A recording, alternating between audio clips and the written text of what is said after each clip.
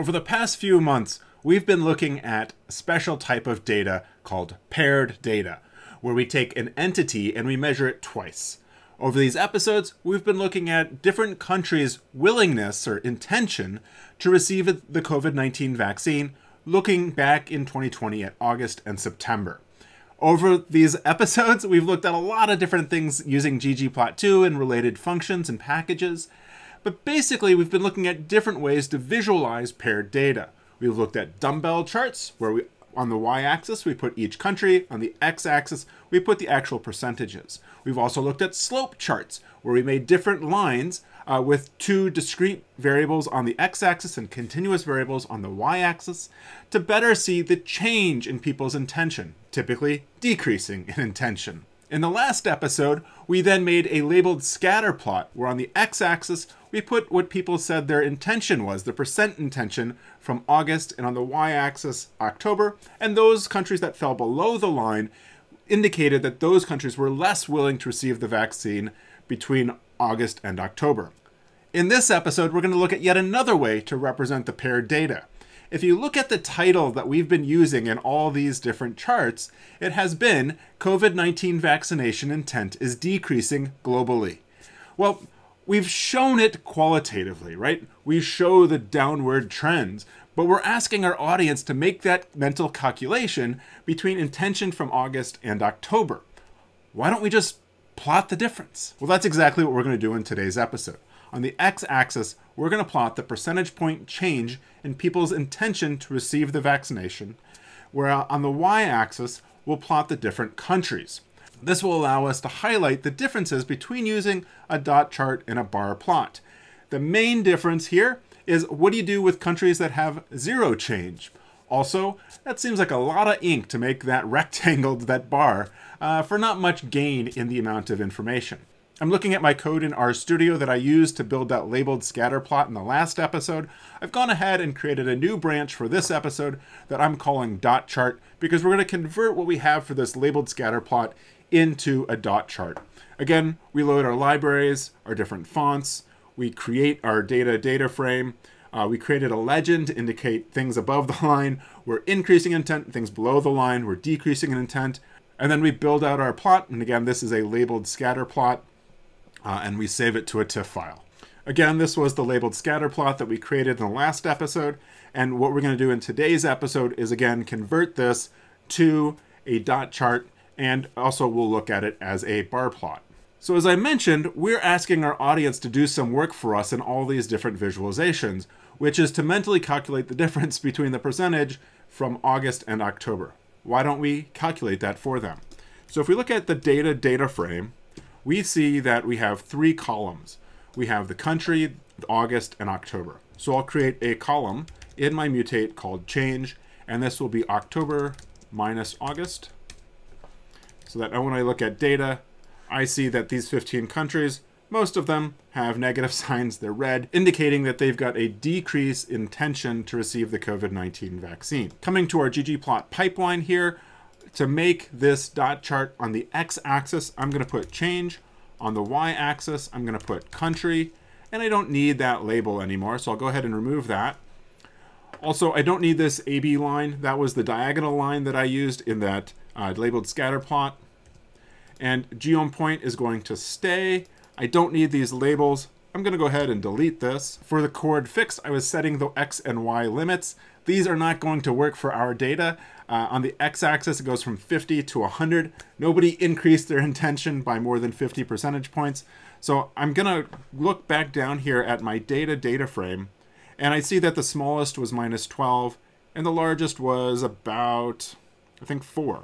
So I'm going to do minus 15 on x-axis up to 5, and then my y limit, I'm going to remove this because I'm going to let ggplot2 figure that out for me. I also don't need this clip equals off. And now we have all the data, but I'm realizing that I also have chord fixed on here rather than chord Cartesian.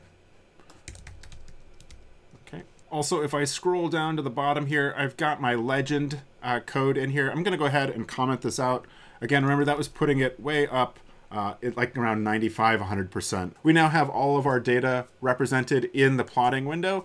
However, our X and Y axis labels aren't quite right. Let's go ahead and modify those. I will come up to my labs, and for Y, I'm going to put null.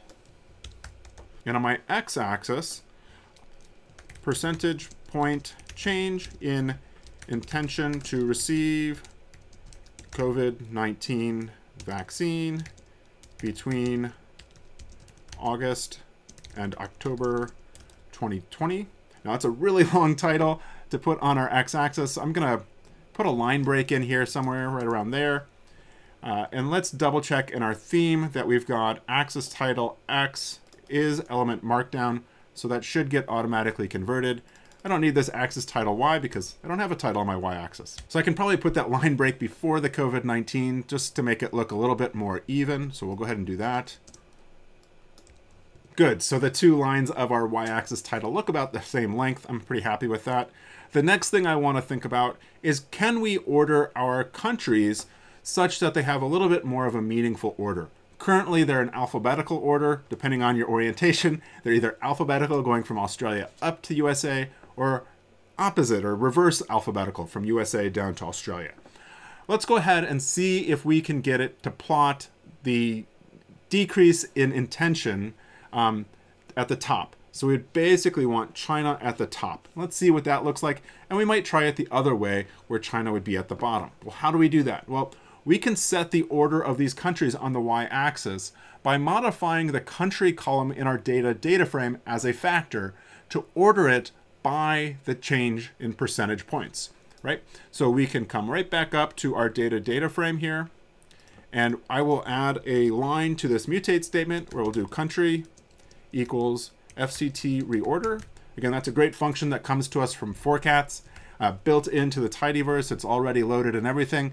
So we'll reorder country, and we'll do it by the change column. And so sure enough, now we see that we have China at the bottom and South Africa at the top. I would like to flip this because, again, the title is decreasing globally. So the emphasis on decreasing. And so I think the thing at the top should be the country that decreases the most.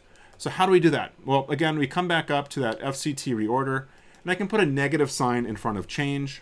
We now have China at the top and South Africa at the bottom. And just to kind of check ourselves, we also have India and Canada right at about 0. Something else I'm noticing about my title is that in the previous episode, we added some padding around the title because we were using that chord fixed. Let's go ahead and remove some of that padding around the title, and let's maybe make the font just a little bit bigger so that we have intent at the right side of the title. We can come back up here, and I'll do bottom of 10, and we're going to remove the top margin, and I'll make my size 28, which is what I think it was before. So now we have COVID-19 vaccination intent on the first line, decreasing globally on the second line. I kind of like that the typography of the title is working with us to help tell our story. And I think that the proportions around the title, between the title and the rest of the plot, look pretty good. So I think this is a good looking figure as it is. But I think we can do more to help our audience to understand what's going on here and to allow them to better see the representation of the data. I would like us to put a vertical line here at 0 to indicate where the 0 mark is. Again, maybe then we could bring down our legend and we could show that things to the left of that line are countries that are decreasing intent, things to the right are increasing intent. Also, something we could do is perhaps put a hairline grid line for each country so it's easier to connect each point with the country. When we get to these kind of 3 or 5 countries at the bottom, it becomes a little bit more challenging to have to scan back and forth to know what country corresponds to what point. So coming back up to the top of our ggplot pipeline, you'll notice that I commented out geom AB line. Well, geom AB line is a really nice way to annotate a figure with a line, right? In this case, a sloped line. There's 2 other types of geoms that we will use to add our vertical line as well as our horizontal lines. So let's do the vertical line first. We'll do geom V line. And so V line is a vertical line, right? And here we can say x-intercept equals 0. So let's look at what this looks like. Very good. We have a solid black line going up at 0, which is great. I want to go ahead and make that a thin line and have it be gray. So it's not so pronounced. It's not really part of the data. It's there to help us interpret the data. So I'll do size equals 0.25.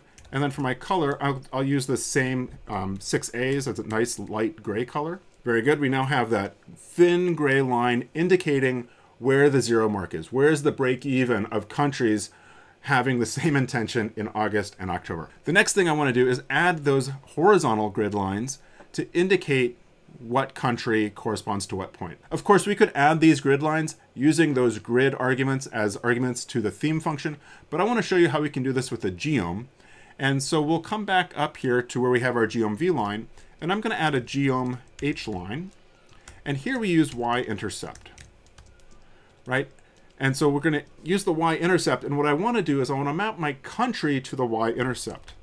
And because I'm going to map a column from my data frame to the aesthetic y-intercept, I need to wrap this in the AES function because we're mapping country to the y-intercept, right? If I was only using one intercept, like I did up here for geom v line, I can give that as a direct argument to geom v line without needing to use the AES function. But again, because we're mapping a column's worth of data to an aesthetic, we need to use that AES function. I'll also use size, and let's make it a little bit thinner. So I'll do 0.1, and I'll use that same gray color. So I think we're gaining on it, but I think that horizontal grid line could still be a bit thinner. I'm going to go ahead and shrink it further, maybe make it 0.05. Yeah, I think that decrease in the size to 0.05 really cut into the intensity of that line really well. And so now it's a lot easier. I'm noticing my eyes aren't straining so much to compare back and forth between the country name and the point that that line lies on.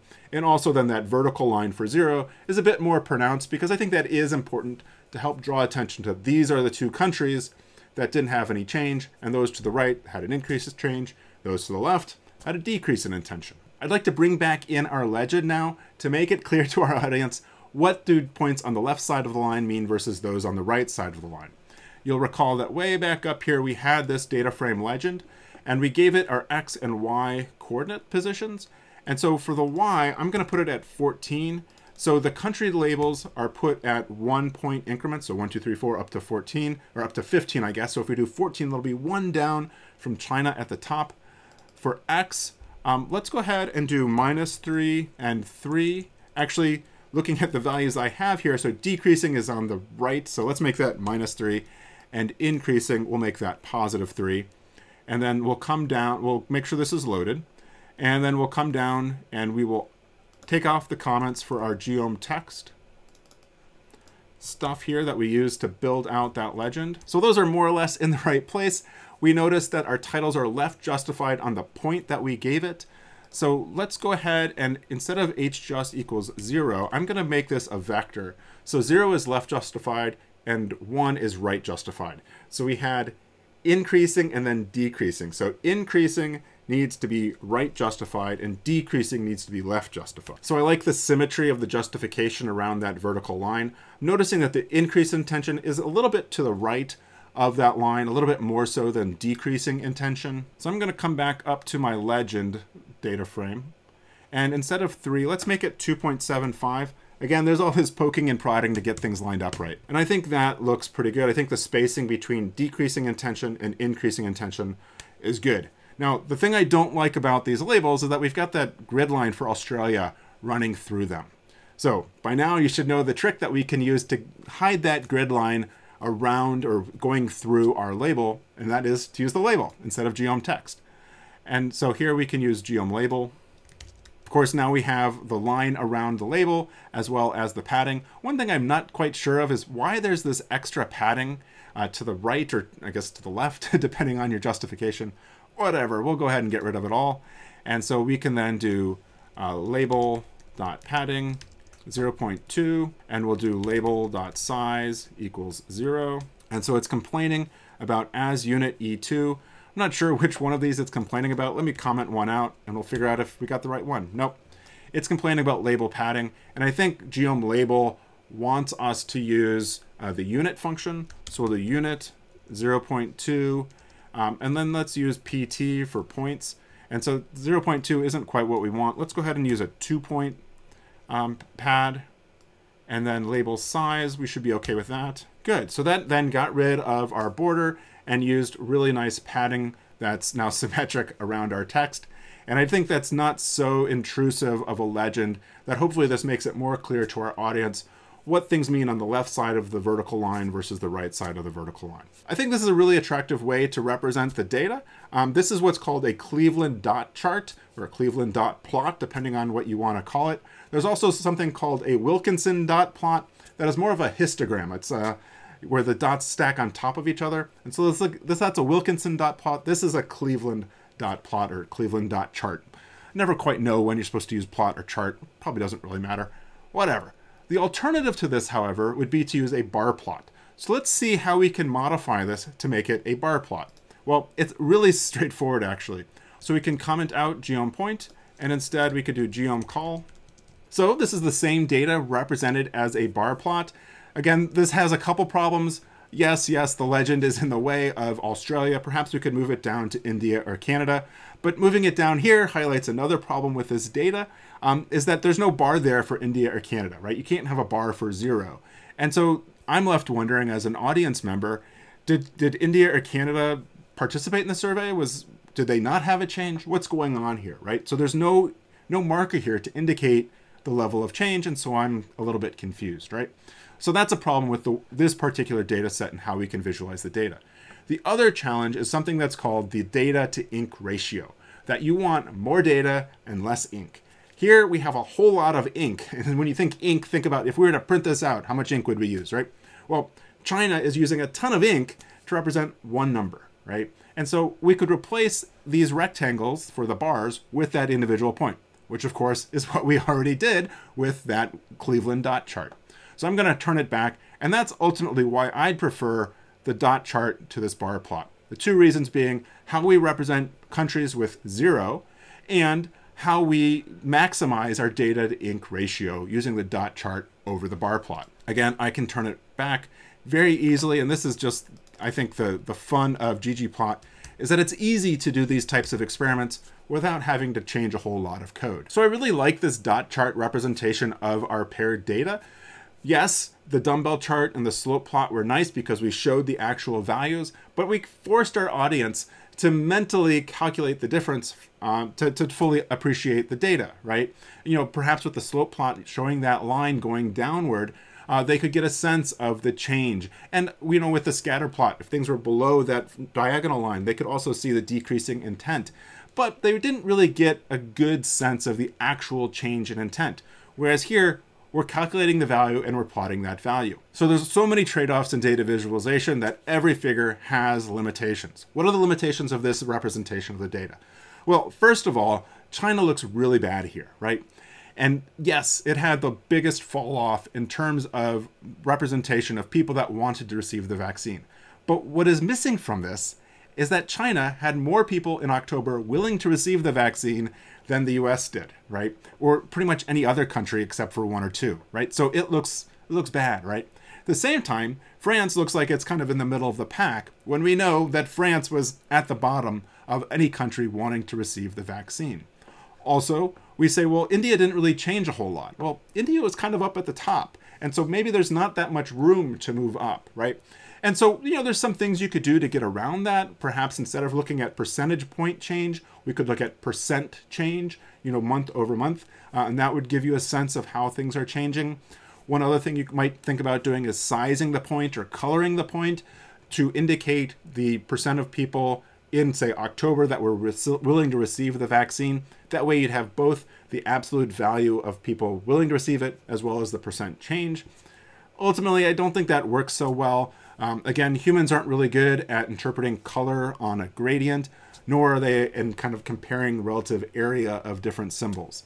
So I think this works well. And again, something I've been harking on is make your title match your figure, right? And so if we're looking at intent decreasing, then show the decrease, right? And so I think this figure actually does a really nice job of highlighting that decrease in intent. Please keep practicing with this. I'll put a link up here to the playlist that we've been developing over the past couple of months and looking at paired data. Encourage you to go back and look at the history of this pipeline of this series of videos and how we've built out these different figures. I think you'll learn a whole lot by going through these about ggplot2 and other ways of visualizing data.